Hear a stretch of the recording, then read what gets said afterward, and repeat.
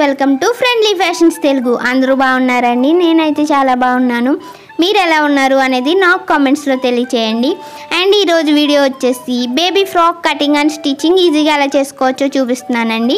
దానికోసం అయితే నేను ఈ ఫ్యాబ్రిక్ని తీసుకున్నాను. ఇది వచ్చేసి నేను white and blue long frock stitch చేసుకున్నాను కదా ఒక వీడియోలో శారీతో. అందులో కొంచెం క్లాత్ ఉండిందనమాట అది. అండ్ అలాగే ఈ బ్లూ కలర్ క్లాత్ వచ్చేసి ఇది కూడా ప్రీవియస్ వీడియోలో blue colour long frock stitch చేసుకున్నాను శారీతో. అందులో కొంచెం క్లాత్ ఉండింది. రెండు క్లాత్లు కలిపేసి ఒక బేబీ ఫ్రాక్ అనేది స్టిచ్ చేస్తున్నాను అనమాట. అయితే దీనికి నేను లైనింగ్ వేస్తున్నానండి. లైనింగ్ వచ్చేసి ఒక బ్లౌజ్ పీస్ తీసుకున్నాను. ఫుల్ ఫ్రాక్కి ఒక బ్లౌజ్ పీస్ అయితే సరిపోతుంది. నేను ఈ ఫ్రాక్ వచ్చేసి 11 months ఓల్డ్ పాపకి స్టిచ్ చేస్తున్నాను. ఈ బేబీ ఫ్రాక్ స్టిచ్ చేయడానికి అయితే మినిమం 1 meter క్లాత్ ఉండాలండి. ఆ పైన ఎక్స్ట్రా ఎంతైనా తీసుకోవచ్చు. నేను ఈ ఫ్రాక్ కట్ చేయడం కోసం ఆది ఫ్రాక్ తీసుకున్నాను. అండ్ అలాగే లైనింగ్ని ఇలా 4 folds వేసుకోవాలి. ఇలా 4 folds వేసుకున్న తర్వాత ఆది ఫ్రాక్ తీసుకున్నాం కదా, దాన్ని రివర్స్ చేసుకొని మిడిల్కి ఫోల్డ్ చేసుకోవాలి. ఇలా మిడిల్కి ఫోల్డ్ చేసుకొని కింద వైపు ఒక 1/2 inch ఎక్స్ట్రా ఉంచేసి బాడీ పార్ట్ అనేది మార్క్ చేసుకోవాలండి. నేను ఆది ఫ్రాక్కి ఉన్నట్లే యాస్టీస్గా మార్క్ చేసేస్తున్నాను. నెక్ బోట్ నెక్ ఉంది, బోట్ నెక్కే పెడుతున్నాను. అండ్ అలాగే షోల్డర్ దగ్గర వచ్చేసి ఒక 1/2 inch ఎక్స్ట్రా పెట్టుకోవాలి స్టిచ్ వేసుకోవడానికి. అండ్ అలాగే ఆర్మ్ హోల్ రౌండ్ దగ్గర కూడా మనం స్టిచ్ వేసుకోవడానికి సరిపడే ఎక్స్ట్రా ఉంచుకోవాలి. అండ్ నేను ఈ ఫ్రాక్కి ఖర్చు లేదు కదా, సో అందుకనేసి నేను కొంచెం ఖర్చు ఎక్కువే పెడుతున్నానండి. ఎందుకంటే చిన్నపిల్లలు త్వరగా ఎదుగుతారు కదా, మళ్ళీ సరిపోదు అనేసి కొంచెం ఎక్స్ట్రా పెట్టాను. ఇప్పుడు కట్ చేసుకోవాలి.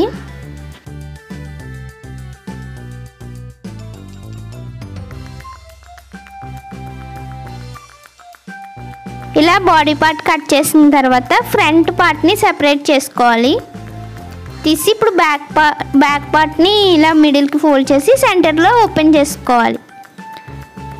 ఎందుకంటే ఇలా ఓపెన్ మనం కావాలంటే జిప్ వేసుకోవచ్చు, లేదా ఉక్సులు పెట్టుకోవడానికి అనమాట. సో లైనింగ్ లానే సేమ్ యాజ్ ఇట్ ఈస్గా మెయిన్ ఫ్యాబ్రిక్ని కూడా కట్ చేసుకోవాలి. కట్ చేసిన తర్వాత ఫ్రాక్ బాటమ్ కోసం ఈ క్లాత్ నేను కట్ చేశానండి. ఇది వచ్చేసి తక్కువ ఉండింది క్లాత్, అందు గురించి కొంచెం లెంత్ తక్కువ వచ్చింది కదా. అయితే నేను కింద వైపు బార్డర్ అటాచ్ చేస్తానన్నమాట. ఈ బ్లూ కలర్ క్లాత్ని 4 inches తీసుకున్నాను. 4 inches తీసుకొని దీన్ని ఇలా డబుల్ ఫోల్డ్ చేసి ఫ్రాక్కి కింద వైపు ఇలా బార్డర్లా వేస్తానన్నమాట. సో మనం మెయిన్ ఫ్యాబ్రిక్ లానే ఫ్రాక్కి బాటమ్కి లైనింగ్ కూడా సేమ్ కట్ చేసేస్తున్నాను. యాక్చువల్లీ అయితే కొంచెం లెంత్ తక్కువ తీసుకోవాలి, దీనికి బార్డర్ వేస్తాం కాబట్టి అలాగే లెంత్ ఎక్కువ వస్తుంది కదా, అందుకోసం మెయిన్ ఫ్యాబ్రిక్తో ఈక్వల్గా లైనింగ్ని కట్ చేస్తాను. ఇప్పుడు దీనికి బార్డర్ ఎలా వేసుకోవాలో చూపిస్తానండి. బాటమ్కి కట్ చేసుకున్న క్లాత్ని ఇలా పెట్టుకొని దీనిపైన మనం 4 inches కట్ చేసాం కదా బ్లూ కలర్ క్లాత్ని, ఇలా పెట్టుకొని స్టిచ్ వేసుకోవాలి. ఇలా పైన స్టిచ్ వేసుకున్న తర్వాత ఇప్పుడు దీన్ని ఇలా రివర్స్ చేసుకొని ఒక వైపు నుంచి ఇలా కొంచెం ఫోల్డ్ చేసి దీన్ని పైకి ఇలా వచ్చేలా పెట్టుకొని స్టిచ్ వేసుకోవాలి. ఇప్పుడు స్టిచ్ వేసేద్దాం. సో ఇలా వేసుకోవడం వల్ల ఏంటంటే బార్డర్ క్లాత్ పైన వేయకుండా ఎక్స్ట్రా లెంత్ వస్తుంది. అండ్ అలాగే మనకి 2 sides కూడా నీట్గా ఉంటుంది ఫినిషింగ్ అనేది. ఇలా పెట్టుకొని బార్డర్ని అటాచ్ చేసుకోవాలి. నేను ఇది శారీలో ఉండిన క్లాత్తో స్టిచ్ చేస్తున్నాను కదండి. మీరు కావాలంటే ఈ ఫ్రాక్స్ బ్లౌజ్ పీసెస్ అవి కూడా ఉంటాయి కదా, అంటే బ్లౌజెస్ స్టిచ్ చేసుకోలేనివి, వాటితో కూడా స్టిచ్ చేసుకోవచ్చు. సో ఇలా వస్తుందన్నమాట. 2 sides కూడా మనకి నీట్గా వస్తుంది. అండ్ అలాగే చివరి వైపు కూడా ఒక స్టిచ్ వేసుకోవాలి.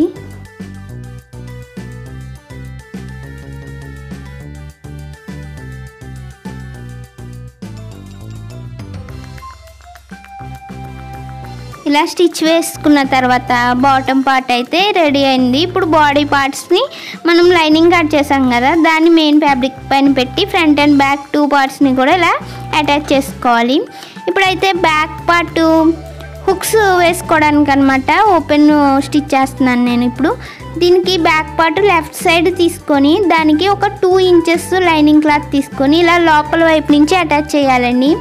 అంటే రాంగ్ సైడ్ నుంచి అటాచ్ చేయాలన్నమాట. రాంగ్ సైడ్ పైన ఈ 2 ఇంచెస్ పీస్ని పెట్టుకొని ఇలా అటాచ్ చేసుకొని దాన్ని ఇలా పైన వైపుకి తిప్పుకొని ఇలా కొంచెం ఫోల్డ్ చేసి మళ్ళీ ఇంకొక ఫోల్డ్ వేసి స్టిచ్ అనేది వేసుకోవాలి. ఇది కాజాలు కుట్టుకోవడం కోసం అనమాట. లెఫ్ట్ సైడ్కి రావాలండి. ఇది ఇలా ఫోల్డ్ చేసుకొని స్టిచ్ వేసుకోవాలి. దీని పక్కనే ఇంకొక స్టిచ్ వేసుకోవాలి. అలా స్టిచ్ వేసుకుంటే మనకి కాజాలు అనేవి ఈ 2 స్టిచెస్ మధ్యలో వేసుకుంటే నీట్గా వస్తాయి లైన్గా.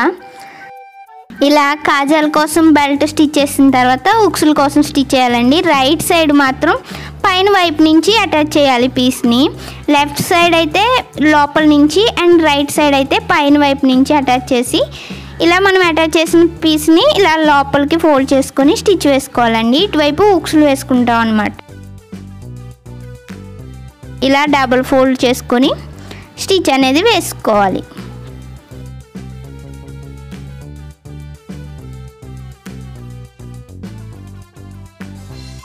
ఇలా 2 బెల్ట్స్ స్టిచ్ చేసుకున్న తర్వాత కాజాల బెల్ట్ పైన ఉక్సుల బెల్ట్ వచ్చేలా ఈ విధంగా పెట్టుకొని అంటే లెఫ్ట్ సైడ్ పార్ట్ పైకి రైట్ సైడ్ వచ్చేలా పెట్టేసి కింద వైపు నుంచి అనమాట ఒక 2 ఇంచెస్ వరకు కలిపి స్టిచ్ చేసుకోవాలి.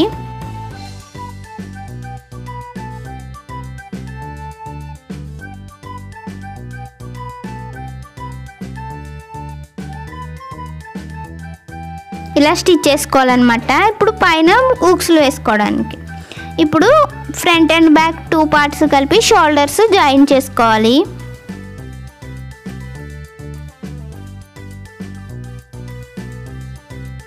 ఇలా షోల్డర్స్ జాయిన్ చేసాం కదా, ఇప్పుడు నెక్ చుట్టూ అండ్ అలాగే ఆర్మ్ హోల్ రౌండ్ కూడా ఇలా ఒక బ్లూ కలర్ పీస్ క్రాస్గా తీసుకోవాలండి. క్రాస్గా తీసుకొని బ్యాక్ సైడ్ నుంచి అంటే లైనింగ్ పైన అనమాట, లైనింగ్ పైన ఇలా పెట్టి నెక్ చుట్టూ కూడా స్టిచ్ వేసుకోవాలి. అండ్ అలాగే ఆర్మ్ హోల్ చుట్టూ కూడా ఇలా బ్లూ కలర్ క్రాస్ పీస్ పెట్టుకొని ఒక పాదం వెడల్పు ఖర్చు పెట్టుకొని ఇలా లోపల సైడ్ నుంచి పెట్టి స్టిచ్ వేసుకోవాలి.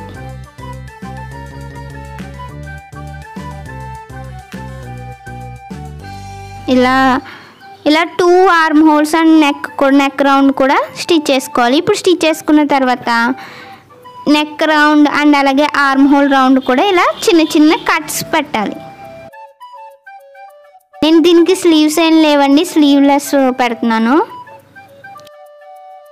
ఇలా కట్స్ పెట్టుకున్న తర్వాత మనం స్టిచ్ చేసిన ఈ బ్లూ కలర్ పీస్ ఉంది కదండి, క్రాస్ పీస్, దీన్ని పైన వైపుకి ఇలా తిప్పుకొని డబుల్ ఫోల్డ్ చేసుకొని స్టిచ్ వేసుకోవాలి.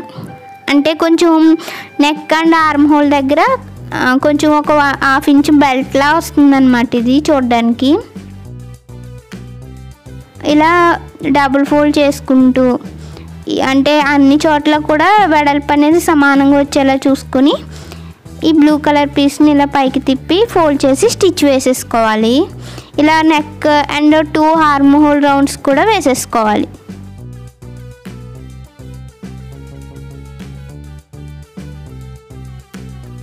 సో ఇలా వస్తుందన్నమాట బ్లూ కలర్ పీస్ యాడ్ చేసిన తర్వాత. ఇప్పుడు కింద వైపు ప్లెయిన్గా ఉంది కదా నడుము దగ్గర ఫ్రాక్కి, అందుకోసం అనేసి ఒక బ్లూ కలర్ క్లాత్ని 4 ఇంచెస్ తీసుకున్నానండి. 4 ఇంచెస్ తీసుకొని ఇలా డబుల్ ఫోల్డ్ చేసి నడుము దగ్గర ఇలా ఫ్రాక్కి ఫ్రంట్ సైడ్ అటాచ్ చేసేస్తున్నాను.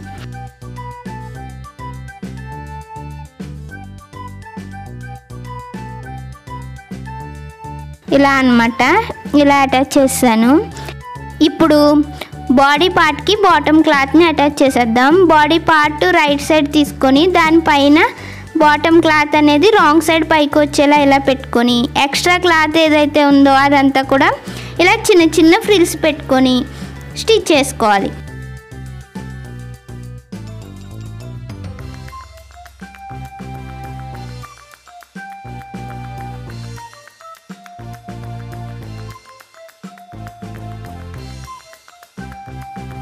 ఇలా ఫ్రిల్స్ అనేవి పెట్టేసుకోవాలి బాడీ పార్ట్కి.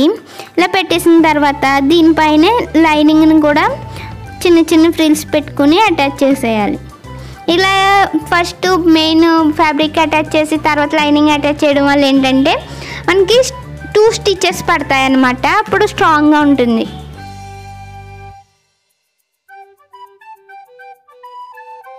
ఇలా అటాచ్ చేసిన తర్వాత ఇలా వస్తుందన్నమాట. టర్న్ చేస్తే మనం ఫ్రంట్ సైడ్ ఎలా అయితే ఫ్రిల్స్ పెట్టి స్టిచ్ చేసామో బ్యాక్ సైడ్ కూడా సేమ్ అలానే బాటమ్ పార్ట్ని ఫ్రిల్స్ పెట్టేసి బాడీకి అటాచ్ చేసుకోవాలి. అటాచ్ చేసిన తర్వాత ఫ్రాక్కి బ్యాక్ సైడ్ కట్టుకోవడం కోసం నేను తాడు పెడుతున్నానండి. అయితే ఒక 3 ఇంచెస్ వెడల్పు క్లాత్ తీసుకొని ఇలా చివరి వైపు క్రాస్గా కట్ చేసుకొని దాన్ని ఇలా క్లోజ్ చేసుకొని సైడ్ అనేది స్టిచ్ చేసుకోవాలి. ఇలా స్టిచ్ చేసుకున్న తర్వాత ఇలా టర్న్ చేసేసుకోవాలి. ఇలా ఫ్రాక్కి బ్యాక్ సైడ్ తాడు పెట్టడం వల్ల కొంచెం నడుం దగ్గర అది లూజ్ ఉన్నా కూడా తాడుని టైట్గా కడితే ఈజీగా ఉంటుంది. నార్మల్గా సాటిన్ రిబ్బన్స్ అలాంటివి ఉన్నా కూడా మనం బ్యాక్ సైడ్ పెట్టుకోవచ్చు ఇలా స్టిచ్ చేసుకోకుండా. ఇలా తిప్పేసుకున్న తర్వాత ఇప్పుడు బ్యాక్ పార్ట్కి 2 సైడ్స్ కూడా పెట్టేసి ఇలా అటాచ్ చేసుకోవాలి దీన్ని.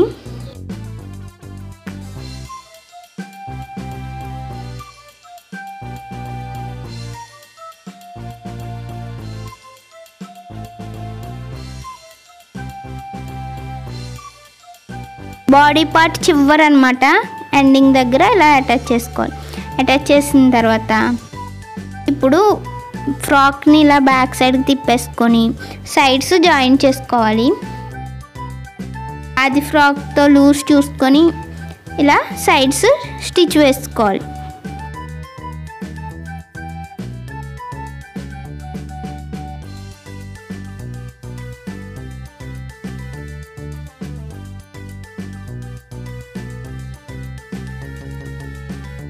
ఇలా స్టిచ్ వేసిన తర్వాత దీని పక్కనే కొంచెం గ్యాప్ ఇచ్చి ఇంకొక స్టిచ్ వేసుకోవాలి.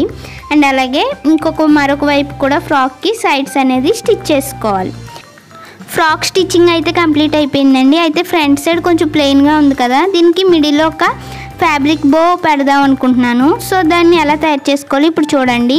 దానికోసం నేను 2 డిఫరెంట్ సైజుల్లో పెడుతున్నాను బోస్. ఫస్ట్ పెద్ద బో కోసం 10 inches length and 5 inches width, and చిన్న సైజు బో కోసం 7 ఇంచెస్ లెంత్ అండ్ అందులో హాఫ్ 3.5 ఇంచెస్ విడ్త్ పెడుతున్నానండి.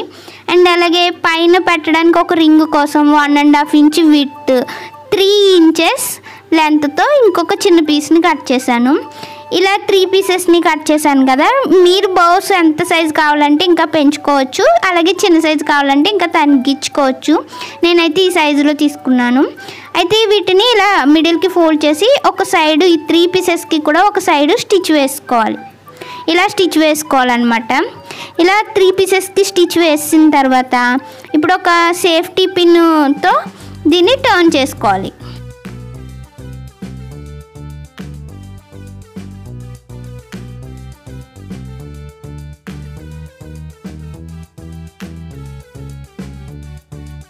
ఇలా టర్న్ చేసుకున్న తర్వాత పిన్ తీసేయాలి. అండ్ అలాగే మిగతా కూడా సేమ్ ఇలానే టర్న్ చేసుకోవాలి.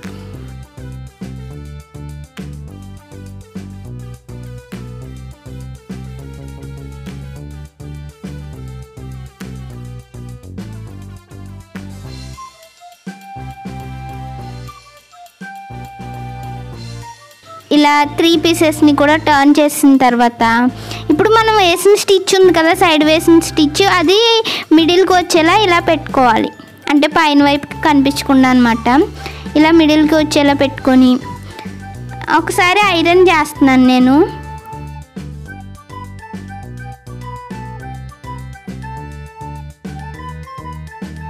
ఇలా ఐరన్ చేసుకున్న తర్వాత ఈ 2 పీసెస్ని కూడా ఇలా మిడిల్కి ఫోల్డ్ చేసి చివరి వైపు స్టిచ్ వేయాలి. ఈ స్మాల్ సైజ్ అయితే వేయవసరం లేదు, మిగతా 2 కూడా వేయాలి. ఇలా స్టిచ్ వేసిన తర్వాత ఆ స్టిచ్ అనేది లోపలికి వెళ్ళిపోయేలా ఇలా తిప్పేసుకొని ఆ స్టిచ్ని కూడా మిడిల్లోకి వచ్చేలా పెట్టుకోవాలి. ఇలా సో ఇలా వస్తుందన్నమాట. ఇప్పుడు బౌస్ ఎలా స్టిచ్ చేసుకోవాలనేది చూపిస్తున్నాను. ఒక నార్మల్ నీడిల్కి దారం తీసుకొని ఇలా మిడిల్లో నీడిల్తో చిన్న చిన్న ఫ్రిల్స్ వచ్చేలా పెట్టుకొని స్టిచ్ వేయాలి. స్టిచ్ వేసిన తర్వాత థ్రెడ్ని కొంచెం టైట్గా లాగుతూ ఒక నాట్ వేసుకోవాలి. అక్కడ ఇలా నాట్ వేసుకొని ఇలా వస్తుందన్నమాట బౌ షేప్ అనేది. కొంచెం ఒక 2-3 టైమ్స్ స్టిచ్ వేసిన తర్వాత నాట్ వేసేయాలి. ఫైనల్గా వేసిన తర్వాత థ్రెడ్ కట్ చేసేయాలి.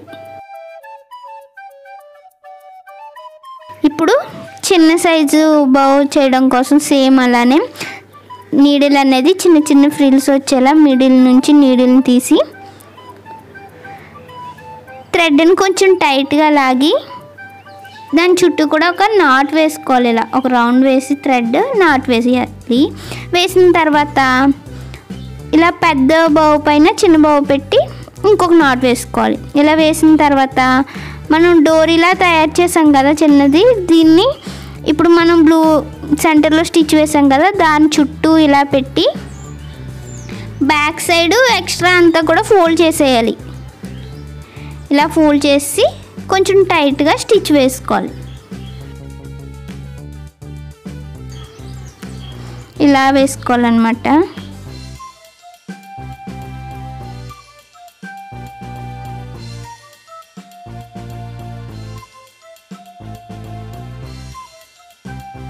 ఇలా బౌ అనేది తయారు చేసుకోవాలి. తయారు చేసిన తర్వాత ఫ్రాక్కి మిడిల్లో మార్క్ చేసుకొని ఇలా పెట్టేసి స్టిచ్ వేసుకోవాలి. నార్మల్ నీడిల్తోనే వేయాలి, మెషిన్తో కాదు.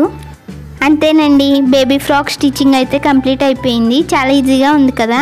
మీకైతే ఈ వీడియో నచ్చిందని అనుకుంటున్నాను. మీకు ఈ వీడియో యూస్ఫుల్ అనిపిస్తే తప్పకుండా లైక్ చేసి మీ ఫ్రెండ్స్ అండ్ రిలేటివ్స్తో షేర్ చేసి ఫ్రెండ్లీ ఫ్యాషన్స్ తెలుగుని సబ్స్క్రైబ్ చేయండి. థ్యాంక్ యూ అండి. Thank you for watching.